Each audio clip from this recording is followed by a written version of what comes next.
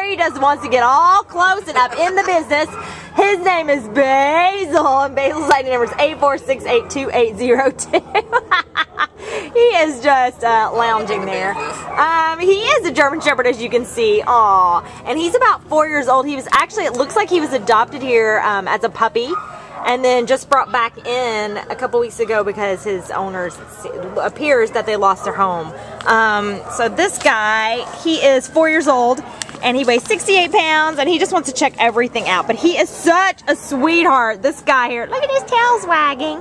Yeah, every time I take the camera off, he starts wagging his tail again. He's good on leash. He's shown signs of being housebroken. He's great with other dogs. He bonds very quickly, as you saw. And he's very goofy. He just loves people. He loves belly rubs. And he's just a sweetheart. We think he'd be a great family dog. He is just amazing, and we just feel bad for him and the family. I had to give him up because he's so perfect. So it's just like, oh my gosh, how could anybody give up this doggy?